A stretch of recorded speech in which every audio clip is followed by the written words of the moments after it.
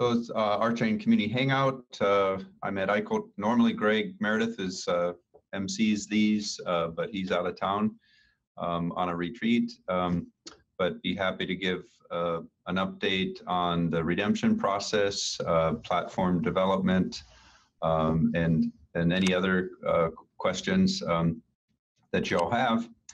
So I guess start by saying hello to everyone. We'll give a chance for some others to join as well. So we got HJ and Jim and Coin Interview and Ian and Patrick. Hey, how you guys doing? Great, fine. Yeah, good. Thanks for asking. Awesome. Awesome. Howdy. Hey, Patrick. So I'll start right off and give an update on the redemption process. Greg and David are working on the process and testing it as well. So it's the back-end script, I believe, is working and has been tested, which is, once the input is collected from the user who is going through the redemption process, then the back-end script would actually do the processing. So the front-end work is still has some development work to be done.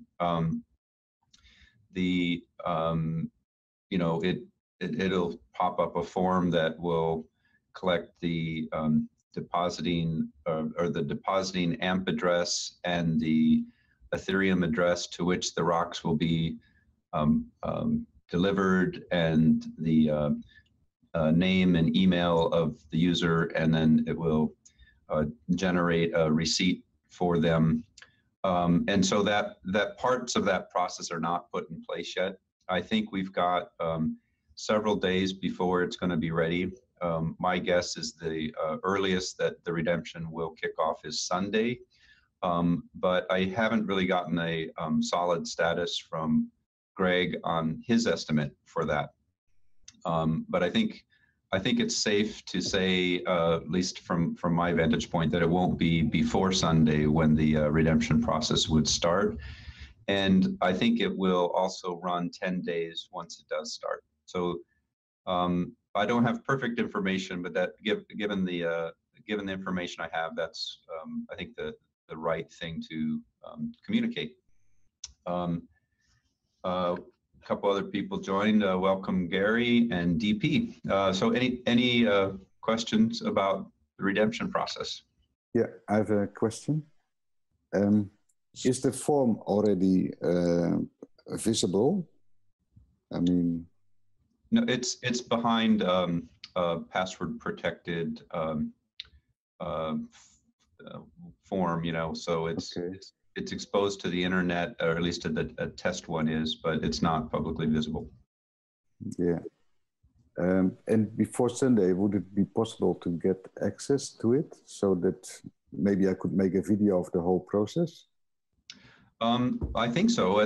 That's up to Greg to coordinate. And it sort of just depends on the readiness. I certainly personally want to test it and go through the process, say, at least for one AMP or whatever to redeem and make sure, I just as a member and I want to make sure that it's all there.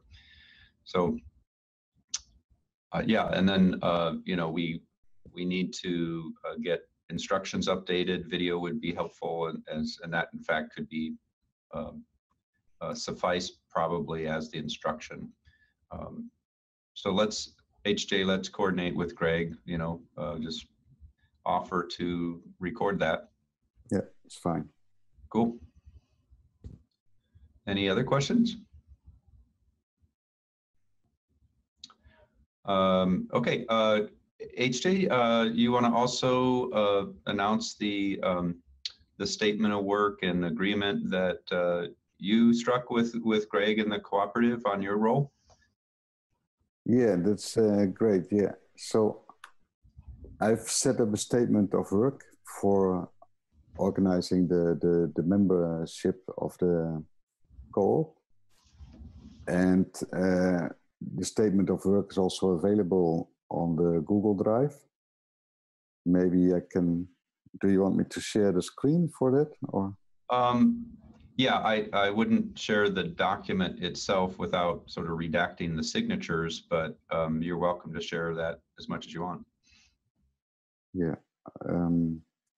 Okay, well, maybe I just keep it short for the moment. I can provide a link, maybe. It means also that we have to decide what we do with this kind of documents, because it has some personal information in it. And yeah, so what I would suggest, and I guess this is, you know, policy kind of decisions, but most of the work that the co-op does, you know, should be visible. And obviously there's some cases that protecting personal information like addresses, signatures, social security numbers, and so forth. But there's ways to do that, like, you know, block out that information and then render it again as a PDF and share the PDF, or that kind of thing. Could be. Yeah. Okay. So I will block out the very personal details, and then the rest is visible for everybody.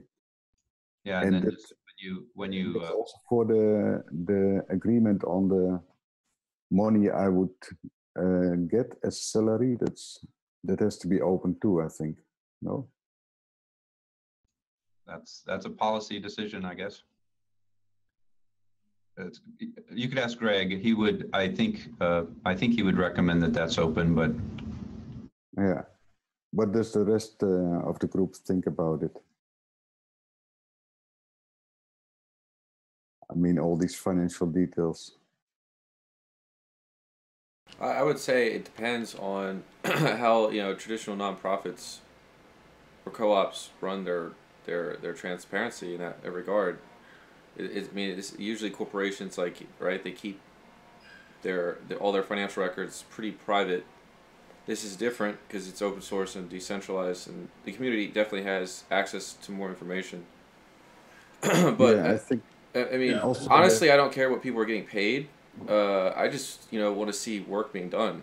That's it. It doesn't matter what you're getting paid. I mean, I don't. It's like, I know one department is getting paid more than the other. It's like, okay, what is that? Is that just going to create a conflict of interest? Like, well, I'm trying to get paid more. I mean, it's just very political. You guys have much more IT experience. I mean, in your professional opinion, anybody who's worked in IT, I mean, do you really need to know how much money your coworker makes or the dude down the block makes? I mean, does it make a difference? Well, I think because finance will be also very open, so you will see. Yeah, but that's fine if the financial records are open, but does a name need to be corresponding to the payment of that account, or is it just this is the burn rate of the company? Here are the, like, companies like release their Q1 expenses all the time, right? It's pretty standard. Yeah, but I think it's also easy when you say it's open, then you don't have access problems, because when you close it, who has access to it? Yeah, I understand that, but if it's open, you still are going to have problems. For example, if someone's getting paid 3 times more than what other people should feel they're getting paid, now you have an internal argument that's not really going to go away. I mean, is that a good thing or bad thing? That's something that we're going to have to decide as an organization. Yeah, but you see, when that gives a source for problems, then it's transparent and you can discuss about it. Yeah, there's also middle grounds to this. For example, the total amount of, you know, salaries and contractor payments could be made visible, but not necessarily in more detail by person. So there's middle grounds to this. Honestly, I think what should happen, to be honest with you, is the director should come up with a proposal, the co-op members should vote on it, and that's the whole idea of the stick, right? There's members that have voting rights. The directors are the ones that really come up with policies. Hopefully they're listening to what the members want, and that's how that gets rolling. Am I missing any other sentiment there? Well, you know, now you see that we have a lot of issues to discuss about, and that's not possible through Slack. So we need other tools for it, and that's why I would like to create an environment to create all kinds of issues, and that we can find solutions for it and make decisions about it. So that's what my take is on it. And I would, for example, start after this hangout with a weekly hour for like a member meeting, and there we could discuss briefly all the issues that we have or which have the most priority, and then we could get this organization up and running, because it has to evolve organically, I think. So. Yeah, so this is a great discussion, and yeah, having another meeting about some of these decisions and policies would be great. The just so you're aware, HJ, the time after this beginning 45 minutes from now is typically the dev stand-up time, so that, you know, if you're proposing a membership forum regularly at that time, it won't work for Navneet, Greg, David, and myself, for example. Yeah, but I think that would not be a problem, because you are the board, and you would mostly think about strategies and missions and things like that. And so when things become, you're aware of that. If you wanted Greg at that meeting, it would be hard for him to attend that time. It's more like filtering in very important subjects, and then it can go through to the board for a major decision or so. Okay, cool. Hey, so can you elaborate a bit more on the role and your statement of work? I'm familiar with it, but others aren't. You just went on mute, HJ. Yeah, give me 2 minutes, then I get the statement of work. Oh, great. Okay. It. All right. So a couple people joined recently. Gary and Navneet, welcome.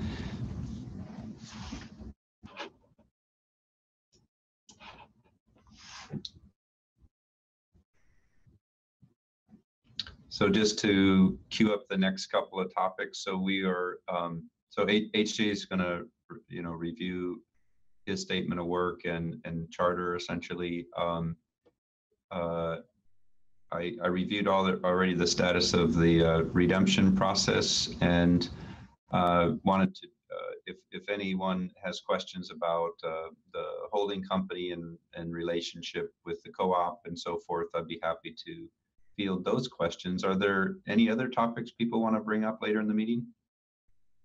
Yeah, I have a question. Here's just a random question that came to my mind. I mean, if obviously the redemption is going to happen, I don't know when, but when it does happen, you're going to have a bunch of amps. What's going to happen with these amps? Right. So what Greg has said previously is that those would be sold gradually as a way of raising essentially Bitcoin or possibly Ethereum into the treasury of the cooperative. He hasn't said, how quickly that would occur. But that's basically his decision, I think. So let's bring that question up again next week, or on the Slack channel too. Yeah. This is also an issue that we can discuss about. I can share my screen now. Cool.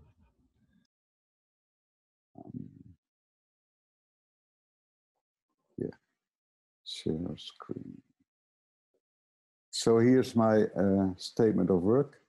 I call myself an operation manager, and my objective is to create with all of you a smooth running organization. As I said before, I'm not very directive, but I prefer that people have consensus and go ahead with things. So the goals are to get active member involvement, so that we don't have a like a community next to the co-op, but that the co-op itself is the community, you know. So that means some member acquisition and some recording of data and so, and also that task can be submitted to all kind of members and that they get paid for it. Well, so there's a lot of subjects that have to need more coordination, I think. So for marketing and PR, we have to agree about what we communicate to the world through different channels, resource recruiting, finance, organization, education, all these kind of subjects I would like to see more clearness about it. So I would be responsible and accountable for some finance things and some administration things. I have some miscellaneous activities, like you can read it. And I would like to collaborate with a lot of other people. These are the people I know of at the moment, but that can be a lot more, of course. So, are there any questions about this statement of work? I think it's awesome that you're stepping up and taking these roles. You know, we need, you know, organization of the membership process and you know, the channel to collect feedback back into the you know, leadership structure of the co-op and all that's wonderful, and also you know, tracking of marketing and community tasks. Great, awesome. Yeah, we will see how it goes. I mean, we can only function together if we work together. So I hope people will help me in this effort. So I have another question for you, Ed, and anybody else who's technically able to answer this question. Because you have an ERC20 token now, there's if you just go to any wallet, Mist, MyEther wallet, Parity, you can see all the contracts that exist on Ethereum as ERC20 tokens. So there's a lot of projects that obviously use Ethereum. We can name a few: Augur, Golem, Gnosis, Singular DTV, Nexium, which is Beyond the Void. My question is, in your opinion, is there going to be an incentive for those projects to potentially write smart contracts to port over into RChain? Because if you're obviously writing an ERC20 contract up, I'm assuming the reason why we're doing that is because it's easier in the future to swap to the RChain network. Is this logic? Is everyone following my logic right now? Well, I'm following the ROC is you know, a redeemable coupon token that's temporary in a sense in terms of its purpose. So just for those that may be watching, you know, this redemption process is about exchanging amps for ROCs. So the cooperative will have a treasury of amps, and the participant will have ROCs. The ROCs can be moved around on the Ethereum network just like any other ERC20 token. But the intent is that the ROCs will then be redeemable for a future token on the RChain platform itself. And so there'll be another kind of redemption event as soon as the platform is ready, and that'll be some length of time. And I don't know whether that'll be 9 months from now or a year from now, possibly longer from now. So what happens between now and then is, you know, somewhat up to the innovations that happen around it, but that's the intent. You know, I will say that from LivelyGig's perspective, we're looking at ways that, could we help the ecosystem by making rocks useful as a payment token to run certain services on LivelyGig. So we're exploring, that, making it more useful. But going to your question, Christian, would it be useful for Augur or some other Ethereum-based project to swap with rocks? Is maybe No. Sorry, let me clarify. To the Rev token or whatever the name of the token is going to be on RChain. So my question is, if I'm Augur and we're like, okay, well, this is sick, we're on Ethereum, but no, I'm going to build on RChain right now. So is it possible, because we're running on Ethereum, in a general sense, I'm not saying every token that is out there on Ethereum platforms like Augur are running ERC20 contracts. I'm just saying, do you think it's going to be very easy for those Ethereum-based projects to switch over to RChain if they wanted to? That's the question. It's not a black or white kind of yes or no, but they could take their same user experience and write new smart contracts in Rolang, or interface with APIs that either the cooperative or one of the holding companies expose that make it easy, and retarget and run on RChain. And in fact, we absolutely want that kind of thing to happen. How easy is it is going to be seen in time, but it's certainly not something that's imminently ready, because Rolang is still under development. The Ro VM, node to node is not wired up yet. The consensus algorithm on RChain is not running. So we have some time to answer that question, Christian, but definitely we want to attract other projects to retarget RChain as its platform. Right, okay. Yeah, I'm involved in a couple of projects now that are using Ethereum with a plan to move to RChain. And any ERC20 token really can follow, can be converted to any other ERC20 token, and will clearly need a mechanism to trade the tokens to buy the new tokens on RChain. But so the one thing is just buying the new coin. The other thing is interoperating, and there's going to be multiple blockchains, so they can move contracts over to Rolang when they upgrade the system, when they whatever. Moving over is going to be painful a little bit, but you can represent any kind of value on the blockchain. So if you want to represent something that's on another blockchain as an asset on a different blockchain, essentially there's mechanisms to do that. Yeah, just one minor correction. So you were mentioning that ERC20 tokens can be converted. It's really not a conversion, but there can be markets for pairs of tokens. Right. People trade a pair of one ERC20 contract with another, or even other ways. But there ERC20 is a standard interface for tokens on Ethereum. Not all tokens have to use ERC20, but it makes it very convenient for exchanges and wallets to interact with any token, basically, that complies to ERC20, which we do. Yeah, we can even buy, I put an order in on Ether Delta for rocks this morning.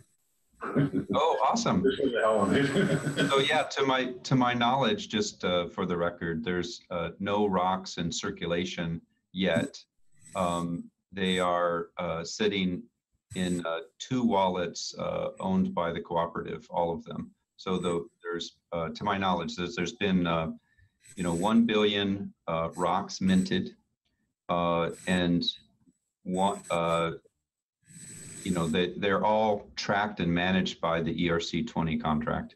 but the control over those addresses are in two wallets or two Ethereum accounts. Well, one Ethereum account, which is for the redemption process, and then the other one is a multi-sig contract that holds the majority of them. So far, unless Greg took some other action I'm not aware of or don't expect, all of the rocks are held by the co-op, and so there is no market because there's no supply for them available to trade yet. You can put in a buy order though. Yeah. Awesome. So I expect there to be rocks available, even possibly at the beginning of the redemption process or potentially before. So, for example, there's been some statement of works and contracts that the cooperative has made where the payment is in rocks. So as soon as those are conveyed to the people, potentially they could enter, participate in markets. So that situation could change within the week. So here's another question for you. I think there's been pretty public statements made by Greg. I'm not sure if it's officially the co-op who made the statement, but it's pretty clear that I think the language was the amps will have no utility on RChain. Can we agree that that's the general sentiment? Oh yeah, that's absolutely the sentiment and design that, when we're talking about the RChain platform, it will need to be a token that's issued natively on RChain, or possibly a marketplace that builds on top. But initially, the commitment, it'll be one token, it'll be the Rev token or whatever, the better branding name comes around. But for now, we're using the term Rev. Greg has the objective of creating multiple economic native tokens, but that's a hard software problem. And so and for example, Vlad Zamfir's argued against that approach. So that's, I wouldn't say it's locked, whether it's one or multiple. And then regardless of that base economic token, then there can be either derived tokens or similar to ERC20 like things, or markets that can exist on top of that. But I don't expect in any of those scenarios that amps will have any special role.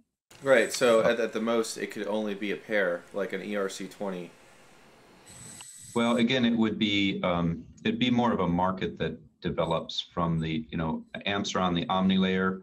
There's not going to be any to my knowledge, nothing's planned, certainly from the cooperative's perspective, around making Bitcoin or Omni layer tokens have any kind of automatic value. So those would have to happen through exchanges that companies, or individuals create. Got it. Okay, so that should answer some people's questions on the forums.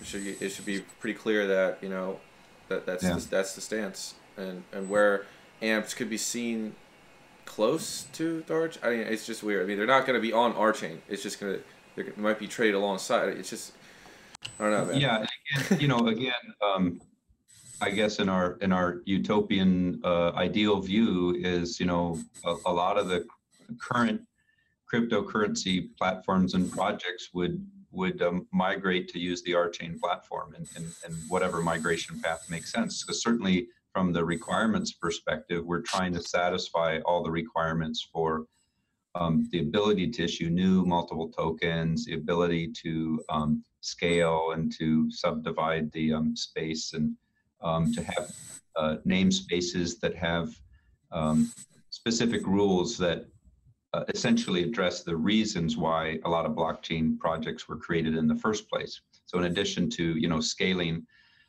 and throughput, some of the reasons include philosophies about currency supply, or having it be a private blockchain or a consortium blockchain, or some other things.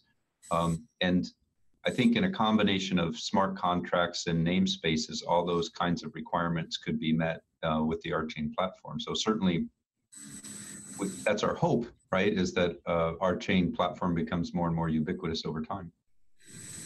Right, I hear you. I have another question. The co-op has a different sort of approach to governance, and that's of course one member, one vote. It's just a standard co-op. It's certainly different than the Ethereum Foundation. In terms of, I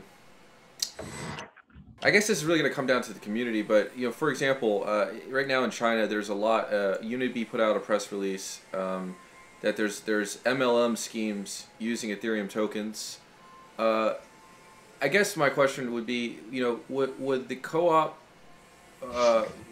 be out to like maybe protect people that, obviously there's going to be scams. People are going to be using RChain. And you understand what I'm saying? I mean, are we going to get to that level of policing? Because certainly I don't really see any press releases from the Ethereum Foundation like making a effort to like protect people from scams and that nature. But do you foresee that being possible in this community or with this organizational structure?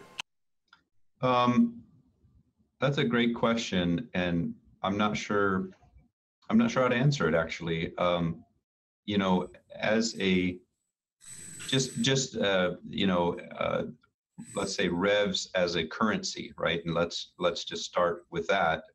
All kinds of interesting, good and bad stuff can happen with digital currency. So what is the co-op's, moral obligation and or legal obligation to do protections around that?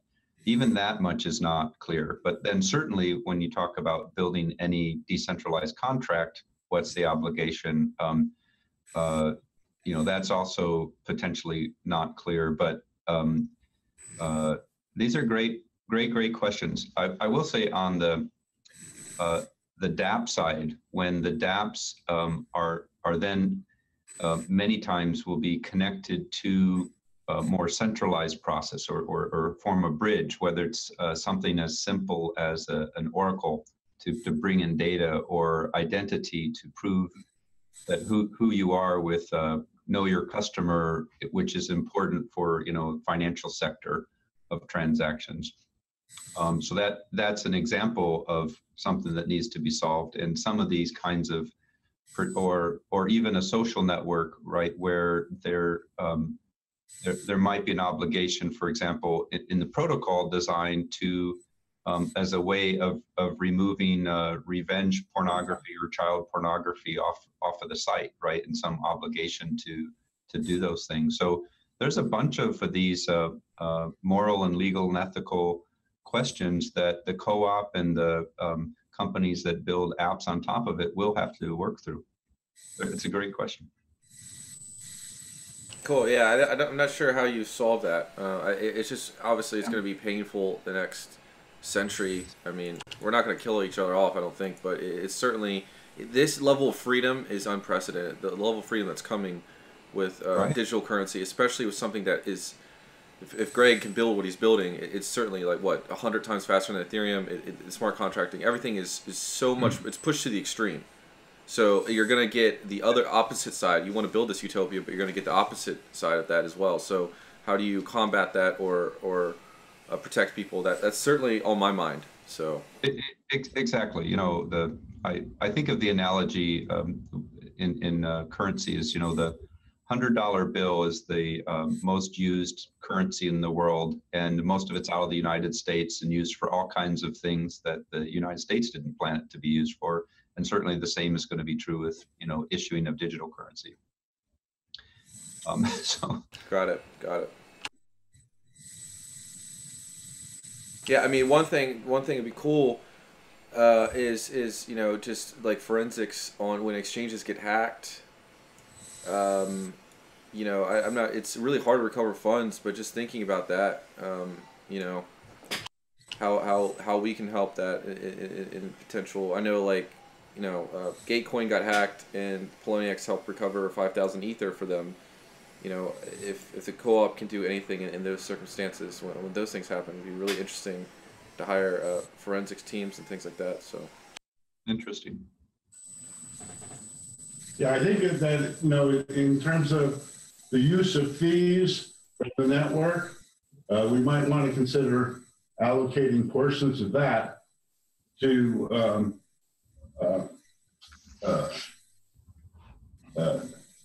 activities that help protect people from this dark side, and mutual insurance to some extent for those who fall victim to the dark side. That's yeah, that's a great idea. Is that there'd be a support, or almost philanthropic is not the right word, but a social good element of what the cooperative does. I like that idea. White hat RChain members. Yeah. White hats, yeah. There you go. Cool. I wanted to take a few moments and talk about the holding company, and just to give some brief update there. I've previously let's see, current slide, desktop. I've previously showed this slide, and it's also pasted on the Slack channel. But just as a reference where things are. Are you seeing the slide? Yeah, everything's good. Cool. So there has been a signed agreement already between the RChain Holdings and the RChain Cooperative.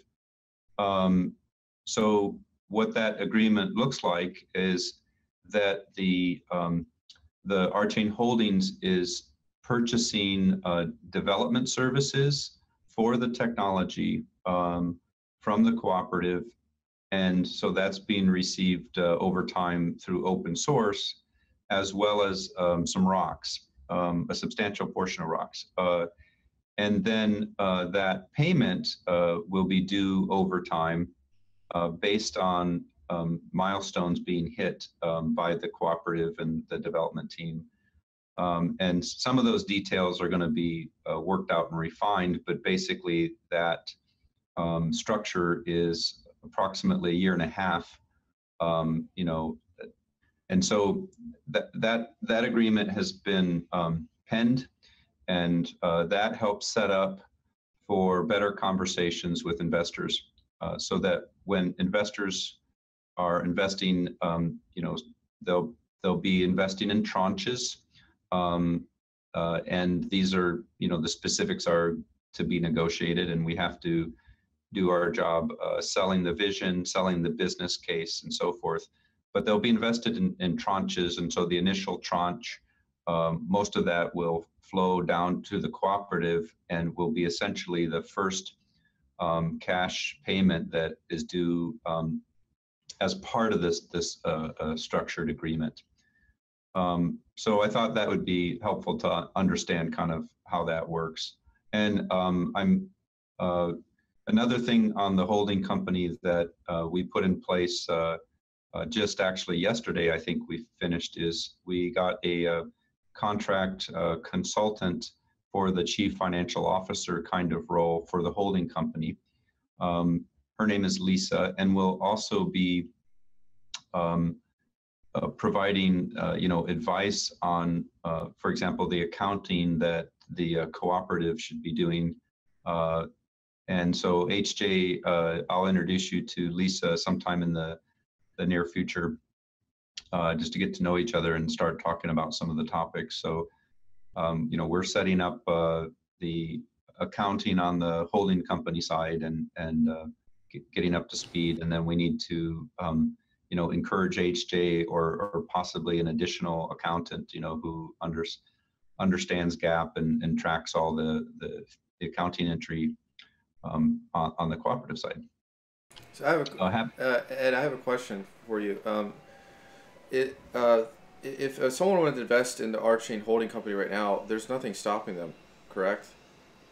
Yeah, that's correct. We're pitching to a number of large investors first, but there's, how do I say this? There's a lot of paperwork involved in these kinds of raises. We want the largest investors to negotiate the term. Typically, there's a lead investor that is comfortable with the terms and has relationships with the next set of large investors. So the terms are negotiated, and then additional ones, smaller amount of investors can come in with that. So in a sense, the only thing that's delaying that is sort of the level of investors. But our hope is that we'll be able to close investors that are investing in either individually or as a group of $500,000 or more. That's the kind of level we're talking about in that community. So that's the first set of conversations we're going to have there. And then so smaller investors, for the time being, are probably better if they want to get involved early and at this. It would be better working with the cooperative to buy rocks through the AMP redemption process, or possibly having a conversation with Greg directly. Right. So my second question is just kind of refresh everyone in the community as well. The auto capital investment, is that specifically for the co-op, or is that that's investment in the RChain holding, correct? That's investment in the RChain holdings, but like I mentioned, some of that will flow to, and initially the majority of it would, in terms of the first tranche, would flow to the cooperative. Okay, that's cool. So my question is, there's a number of projects that I think could almost immediately start developing. They're already developing their dApps, but I imagine with the right set of funds available, that we can begin a conversation with a lot of the dApps in the Ethereum community. So you met one of the guys in Seattle. I introduced you them to, like the MakerDAO, for example, is another one. I imagine once you guys get the funds, or if those projects are interested in funding the RChain holding company to develop a bridge between what they have and RChain, I wanted to get that within the next 30 days if possible. So I'm hoping that our redemption will close, Auto Capital will do their thing, you'll get your CFO, and then we can start bringing more money right in. Because I mean, the connections I have, I'm pretty confident that they're going to want to have just more test beds, and just these are all startups we're dealing with. Almost everybody in this space, even Ethereum, really hasn't proved it themselves until they're at an industrial scale. So the more dApps we have, integrated in RChain, the better we're going to be. So that's how I see it. Yeah. So there's some sequencing to that. I admire your enthusiasm, and I'm happy to start talking to dApp projects with wearing my hat of the holding company. I will say that there's only so much they can do in the short term in terms of, they could start learning Rolang, but it's challenging now to sort of pull up an environment and doing even Hello World, or much more than Hello World. Now that's going to rapidly change, but the first set of people we desperately need on the project is actually what I'll call core developers, who will build the RChain platform itself. And so that's, I think, in addition to investors, that's actually the most important audience, is targeting platform developers. So these are people that understand program language design, understand peer-to-peer communication, can build a consensus protocol and debug it, can do DevOps around the co-op, build contracts such as ERC20 or these kind of token and currency contracts on the platform. And all of this, and so, yeah, there's certainly some dApp developers who have those skills and can participate. But in the actual dApp side, what I'm looking for, again, wearing my hat as the holdings president, are kind of just to get to know people, to spread the network and talk about sort of the future and roadmap around that, and also understand the business model that a dApp developer or a dApp project team might have, so that we make sure that it's worth our time on the holding company, that there is a for-profit model there, and the profit, by the way, can be something as very clever, such as a revenue stream that a smart contract could generate in terms of transaction fees or whatever. It wouldn't necessarily have to be what what maybe the conventional profit models are in startups of all kinds of paper. Got it. Okay, so paper use. a simple analogy. I mean, what we're building here with the RChain holding company, maybe people may understand it a little bit better. Is this sort of like a consensus? Consensus being the company in New York, set up by Joseph Lubin. It's an incubator. Obviously, they have a lot of projects. Is this similar to that in that respect? It's very similar. I'm still learning how consensus works internally. All of their projects, with the exception of 2, I think, are kind of wholly owned by consensus, and then they're trying. But one of the things that's very similar that we would do is have a strategy where the dApps that the holding company encourages and works with would integrate and create more value together. And so, for example, many of the dApps in the space require things such as wallets, and there's a variety of types of wallets. But for example, the conversation with MetaMask was very interesting because a browser-based wallet is one of the types of wallets that's very enabling to make the onboarding of new projects and customers much easier. So that kind of wallet's very interesting. And then to attract those that are in the more traditional banking and finance industry to the table, we're going to need to address some identity solutions for that community fairly early, and we're going to have to address secure messaging. And so we have a series of focus areas on the holding company that I want to make sure we address early. So let's say if the Augur project was very interested in RChain platform, that would be great. But rather than talking about a prediction market, which we understand at the high level anyway, we would say, okay, how can you help with the platform? How can you help with the wallet? How can you help with identity or whatever these early things are? Just so that we stay somewhat focused. But anyway, just to summarize, I'm very open to talking to dApp developers and projects that are interested in RChain. Got it. Okay, yeah, because it seems like the goal again, attract the investment. Okay, that's not a problem. We can find different ways to get the investment. The developers are certainly the harder thing to find. So I'm just trying to think, what's the best route to do that? It's really going to come down to what they need, because a lot of those platforms, they obviously haven't created their technology either. So yeah. So it's just going to take time. It's just more time in the space, and more conversations need to be developed, it seems. Yeah.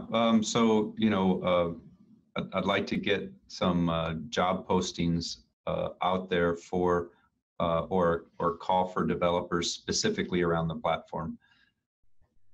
And it could go both ways, correct? So, for example, if I have $5 million, I come to you, I'm like, here's $5 million, build me this on RChain. You'd be like, okay, I'm doing it. I'm serious. Is that possible? Is that the level we're getting here, or is it the opposite as well? No. Money definitely talks in any circumstance, right? And I haven't thought much about the holding company or Lively Gig providing services at a really high level, but that may be a very important and profitable business to get things going. But certainly, once that we form joint ventures or create startups to build, dApp application X or Y, then we'll obviously help those companies intensely. Great. Okay. Yeah, that's definitely what I want to know. So I'll wait to that point, and then I'll send everyone over. Yeah. All right, cool. Other topics? Kent joined recently. Hi, Kent. And Gary, anyone else? Hey. It'd be nice to hear what's happening in your end of the bar, Kent. Anything to report? Oh, sorry. I've been Mostly out for the week. I was traveling. Yeah, I've been traveling all week, so I haven't gotten much activity done. HJ's been doing a great job setting up community stuff, and I haven't been much help in the past week. Well, welcome back, Jim and Kent. That's awesome. And Go ahead. Go ahead. I had another question, but you guys finish up first. I was just going to ask Navneet if he wanted to give any updates on the work he's been doing for the co-op on some of the platform work. Maybe not. Oh, okay. Go ahead, Christian. Yeah, so the last question is, do you foresee, I'm sure, again, these conversations haven't been going on or haven't even been started, but could you foresee the Ethereum Foundation, this is the point, it's pretty clear, Ethereum, as everyone knows, is up to $41. So do you foresee perhaps the Ethereum Foundation maybe funding the RChain co-op? Because isn't the Ethereum Foundation a non-profit? I actually don't. I think they're a nonprofit. They're a Swiss entity, and I don't know how the structures work there, or how they're formed. I don't see, at least in an obvious way, that the Ethereum Foundation would fund RChain, but who knows? Well, maybe it's specific things. I mean, the Casper development's been ongoing for, I mean, in December it'd be 2 years. So I was wondering if that's really heating up, and I don't know. It's just interesting. I mean, everyone I feel wants the same thing, but it's very hard and difficult to get there. And at least in the market, certain currencies are winning. So. Oh yeah, and I think. For example, Dash is the same thing. Dash, you know, it's up to $100. I mean, that whatever that foundation. I mean, they're probably for profit, pretty centralized. But why couldn't they just open up a $20,000 a month grant to the RChain Co-op to develop specific? Just crack this puzzle. Yeah. We need this essentially academic work. Really, that's really what. Yeah. I think we have still a lot of education and demonstration of our technology and progress to make. You know, I and everyone here obviously feels like there's you know, tremendous asset in Greg and what he has invented and assembled. But we really have to demonstrate, you know, our progress in a couple of ways, and then also do some education. So, you know, Dash, you know, right now it would be difficult for any, you know, name your DApp or projects. It's difficult for someone to come in to understand RChain and to be convinced that it's better than what they're building on. I obviously believe that. Most people here believe that, but we really have to demonstrate it, and then they will come. They will come, and the project will be more and more known, you know. But we haven't really demonstrated Hello World yet on RChain or Rolang, and we haven't built Casper yet. We haven't built multi-node on this platform, and so all that's got to get put in place, and then things will turn around dramatically. So we're in about you say time frame 9 months to a year before that's really possible.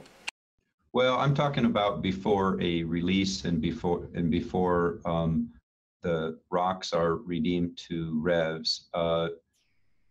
We really haven't finished a disciplined project plan estimate. We've started it. We've created a work breakdown structure. We have started a staffing plan, but we need to complete that product backlog in terms of what some people call epics and user stories, and then do estimation that way, and with a set of assumptions, right? Set of funding assumptions, set of staffing assumptions, and then estimation of these user stories. And it really won't be until we finish that process that I'll be confident about that estimate. But yes, to answer your question, that's our current estimate is 9 months to a year. well, let's see, let me back up. A year to year and a half before the first release of a product that is production ready. Now, much earlier, we'll be able to write Rolang contracts and to work with the platform. Okay, so here's another question. Obviously, I think that once the redemption event is over, at least you'll have more people willing to share risk with you in terms of development, because you can compensate them at least in something. So my question is, how important is sort of the market in making your progress push faster? For example, you can't control where the rocks will be traded, so if they start to get on here and here and here, and the value goes up 10x, now the value of these tokens can be, you paid out to developers, you can attract more developers, and that process can get speeded up. So what's the correlation between the market and the speed at which we can move here? Certainly there's a correlation. So, depends on each person, but at the end of the day, everyone, needs to put food on the table and pay for their housing. And so that's US dollars for the most part, or whatever the local currency. So there's a real correlation, and the amount of risk is going to be lower when rocks, I have to sort of be cautious about it, is if and when rocks have a market that's to fiat. But yeah, so absolutely there's a really strong correlation, but just we can sign developers that get compensated in rocks today. If the right kind of talent comes forward and gets involved in the project, we welcome you with open arms. Again, the types of skills that we need most desperately are on the platform itself: program language design, compilers, distributed peer-to-peer communications, consensus algorithms, smart contract development, that kind of thing. Great. Okay. And so I'm sure you have a lot on your plate. In the next maybe week, can we get a posting in a Google Doc, or perhaps even RChain can help with this? A list of jobs that is specific languages, very specific in job calling, so I can send it to a few developers that might need that. So yeah, it's on my list to move that forward. I have some drafts, and probably need Greg's eyeballs on it. But yeah, I'll try to move forward on that in the next week. Great, sounds great. Cool. All right, we're at the top of the hour. Anything, as Greg would like to say, any other burning questions? Well, you said we didn't even really do the hello world, and I'm really excited that Greg had success in compiling a hello world in Rolang, I think in the past week. Awesome. I guess it's just a matter of he gets the rosette and then he can run the rosette. It's not put together, or you didn't know about the Hello World. Well, I knew that it worked. I knew that it worked on one developer's platform, but for a developer to come on board, I'm just saying we got to keep moving forward. That's my point. Not I didn't mean to diminish that progress. It's just there's a lot of pieces in. Before right. Bring on a DApp developer, that the platform's got to be a little farther along. Cool. Right on. All right. Thanks, everyone. Great. All right. Thanks. Peace out.